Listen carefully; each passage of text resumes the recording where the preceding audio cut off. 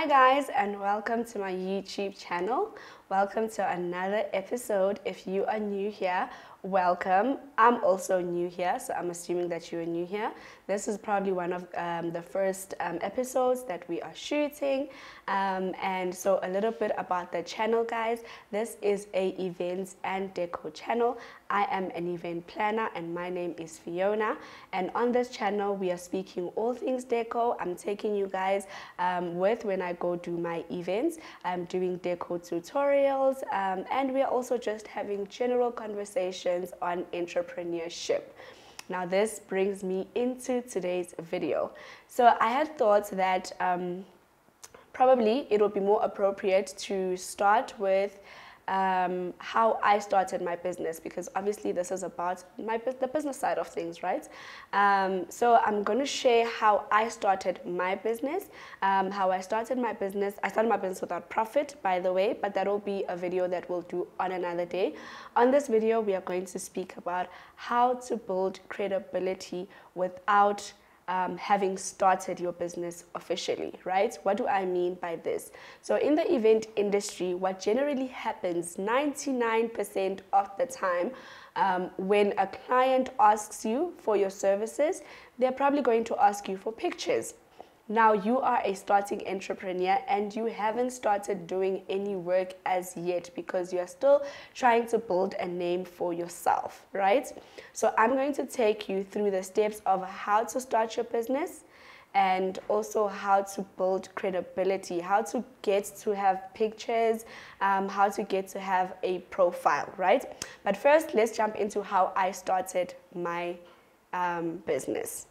So you guys, I don't really know at which point did I actually know that I am interested in events, but I knew that there was a time where I felt like, oh, I actually love this and I actually enjoy this, and this is something that I would like to do just as a hobby, right? So how I started was that I would actually ask my friends. So when my friends were having baby showers and there were bridal showers in the family, I would ask to do them. So how I would do this is I'd say to a friend, no, you go and hire out the equipment. So this is what I need. Go out and hire it out, and then I will do the deco for you for free, right? But guys, this is not even at a point when I was thinking about starting a business. This was just me doing it because I think I liked it. So I was just like, oh, okay, you're having a baby shower, it's okay, get tables, get chairs, get me underplays, get me glasses, whatever it is that I needed, the resources, and then I would then do it for free. And then I absolutely enjoyed it, right? And at that time, I was still working a 9-to-5, right? So then I started working at a company that was an NPO. And in that company, we didn't really have a lot of budget, right, in the marketing department. I was in the marketing department. There was not a lot of budget, and most of the budget would be allocated to other things, and the least of it would go to events, right? It would go to deco for events. So then I sat down with my manager one day and I was like, you know what? I think I actually can do this, right? So we had hired out, I think, about 1 or 2 people to do deco for us for a few events. And then I sat down with her and I was like, no, I actually think that this is something that I can do, right? So what we can do, so hypothetically speaking, say we had like 10,000 Rand. So I had said to her, we have 10,000 Rand, so let's rather take 8,000 Rand and let me go and buy certain things that can be reused, right? So pieces that we can use over and over again for different events. And then the 2,000 Rand we will then use to hire out other things that will make the deco obviously a little bit different, so that we don't have the same thing over and over again, right? And at this time, I think then I had kind of had an idea that, oh, now I actually really, really enjoy this, and maybe someday I will do it as a business, right?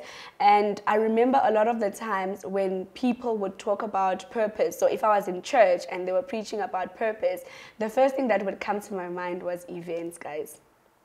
right? So I knew at that time that this is actually something that I have to do, right? But at that time, there were challenges for me, I think mentally, because I had a few people in my life that wanted to go into the same industry, and that kind of got to me because it felt like I'm copying what they are doing or what they say they want to do, because they hadn't really started doing it. They would just say that they're interested in events.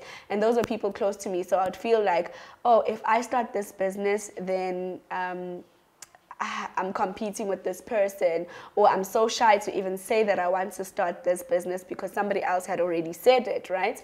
But then I left my 9 to 5 and I actually started my business. But at the time that I had started, like the official starting, which is when I registered my company, I had already been doing events for people, right? But just not charging for it. I was just doing it for free. So by then I had done a couple of events, and if you guys go to my Instagram page and you go right till the end, those are the pictures that I started posting, right, to put myself out there. So whenever I would do the deco, I would obviously take pictures, but like I'm saying, there was a point when I didn't know that I wanted this to be my business, but obviously because I did the work, then I would take the work and share it with friends. I would take pictures and share it with friends. So that's how I started. That's how I started my business. When I started, I had no equipment, and hopefully we are going to do a video on how to actually start your event business without any equipment at all, right? So there are certain things that I did in my journey when I was starting that I wouldn't rather advise that you start like that, or you can start like that. I mean, it is a choice how you start, but there are steps that I would like to share with you guys, like a little bit of a process of what you can do when you want to start your event business, right? So you are a person who wants to start an event business. I'm assuming that maybe at this time you already know the area that you're in. You already know who you want to target. So do you want to target high-end clients, or do you just want to target like anyone who just comes and wants an event, right? You've already done your research maybe about the event industry, and you have seen a few pictures and work of people doing this that has sparked an interest in you. So how do you actually start, right? So the first thing, I think, the first best thing to do for your business, I didn't do this when I was starting, but this is something that I highly recommend, right? I recommend that you register your business, guys. Register your business on CIPC. And the reason why I say register your business, it's because the start date for your business is the date that you officially registered your business, right? So even if you register your business this year and you start next year, it will be on record that you started in 2023 as opposed to you started in 2024. So what that does is that it gives you a little bit more credibility, right? So you can say, oh, I started my business a year ago as opposed to I started my business now. Even if you start operating in the next year, register your business so that your start dates can be recorded sooner, right? Obviously, when you register your business, this is now where you will get your registration certificates, you will get your BEE certificate, you will get your tax clearance certificate. And guys, I think another challenge that comes with registering your business, I just need to put it out there, is that as long as your business is registered, you are going to be charged on CIPC, right? On the website that you create your business, where we register our businesses, there is a fee that they will charge you annually, right? So some people might not register their businesses because they don't want to be paying when they haven't yet registered, when they haven't yet started operating. So you can choose, but it is best to just register your business, get all of your documents in place. And guys, it's so important to have your documents in place, because whenever an opportunity arises, you know that you are ready, right? So if somebody says, oh, my company needs somebody that's going to be doing events for us, but we need you to have your tax clearance, we need you to have your registration certificate, you need to submit these documents. It's so amazing when you have your paperwork ready. I would highly advise, always have your paperwork ready, you guys. So you have decided that you're going to start, you've registered your business. Now, in the event industry, guys, the event industry is very broad, right? It is very broad, and there are niches that you can go into. So you choose what you want to do and what would be more cost savvy for you, right? So you can choose that, okay, I want to go and I just want to do balloon garlands, or I want to go into personalized balloons. And you guys, we're going to go into detail on the kind of businesses that you can start with minimum funds within the events industry, right? I'm going to do those videos for you guys. But yeah, so you would have chosen which way you actually want to go. So for me, I didn't have to really choose, because like I said, you guys, I was in corporate and I had chosen to do deco for the events that we were having. So I was doing things on a broader spectrum, right? So I did a brand launch during that time. I did a year-end function during that time. I did our annual general meeting at that time. So I had like a variety of different setups, right? So there's a corporate-y, very professional one, and there's like a table setup one. And so at that time, I had already figured that, oh no, man, I can actually do all events, so I don't really need to focus on something. But what a lot of people do when they start is they start off with maybe a balloon garland, and then as they go, maybe they will start doing like smaller events, little picnics for two, then maybe they will go on to kiddies parties, and then they'll go on to baby showers, and then when they've gained enough confidence, then they'll go into weddings, right? So another thing, guys, a side note, so when I started my business, after I registered my business, the first event that I did was actually a wedding for 200 people. And I still think it was crazy because I hadn't done a event of that magnitude. But you know what? Sometimes you just have to have a little courage and just do it, right? So at that time, I had thought, I can do this. And I jumped for it and I did it. But anyway, let's not digress. So yes, so you have now registered your business. You have all of your documents in place, and you have already decided if you want to start and do all events, or if you want to start with balloons and so forth. So you have decided what it is that you want to do. Now, how do you then build a profile? Because like I said when we started, guys, this video, I said 99% of the time, if not 100% of the time, the client who is requesting your service will always ask you for pictures, right? They want to see your work so that they can trust you, right? So this is now going into how to prepare your profile, how to build a profile for yourself, right? Without any equipment, or when you are starting and you don't have a lot of capital, this is how you can start. So number one, you're going to start how I did it.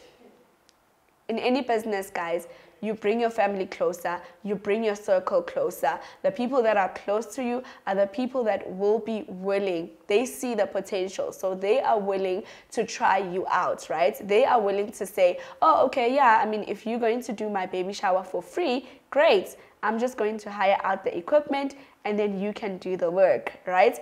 So do baby showers for your family, birthdays for your friends, do kiddies parties, do whatever event that you can get your hands on, and do it at no cost. And this, guys, is the best because you don't fork out a cent from this. All you do is you say, friend, I can do the decor for you.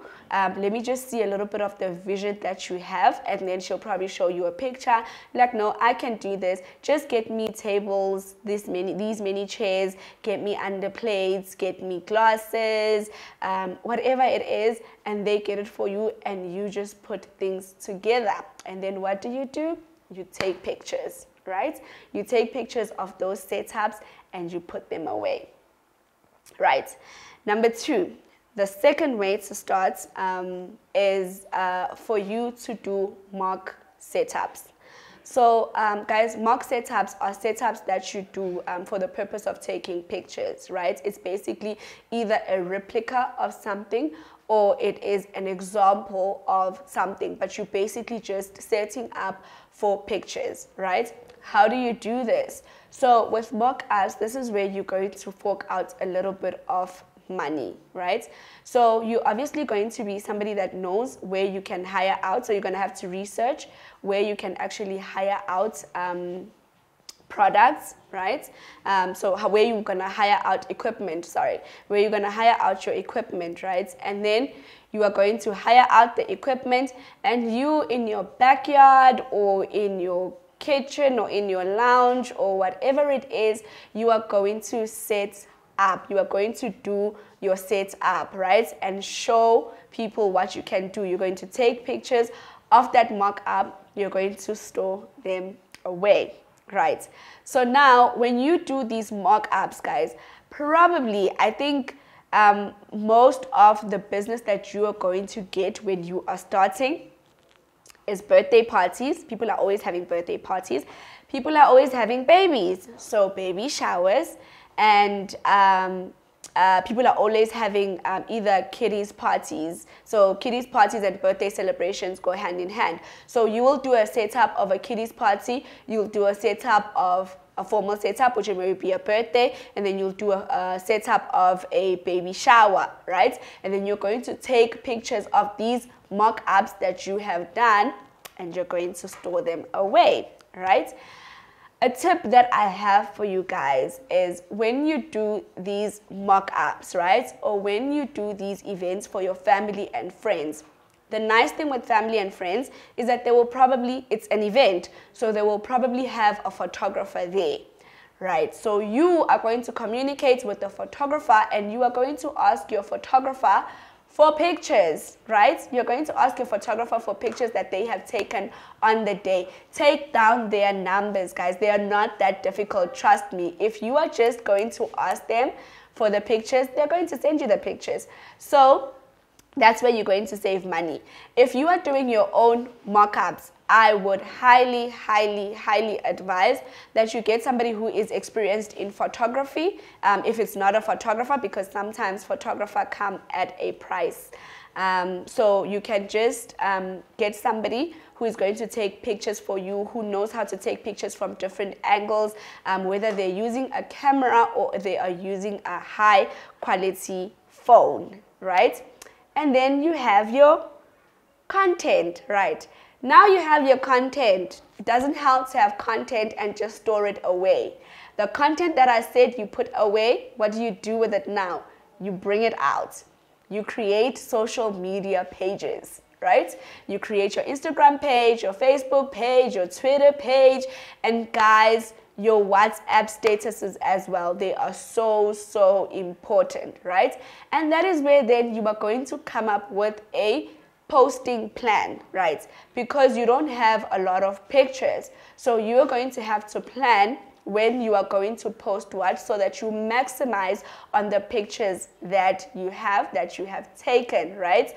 So what you're going to do, you're going to open your pages, you're going to post your work, however, but stretch it out so that it lasts you a couple of posts, right? And then another great thing that you can do is to promote your posts on social media. The nice thing about that is that you can literally select who your target audience is, in which area do you want that post to appear the most. So basically you choose when you promote your post where you want your post, which audience do you want your post to be directed at, right? So then you're going to post your pictures, guys.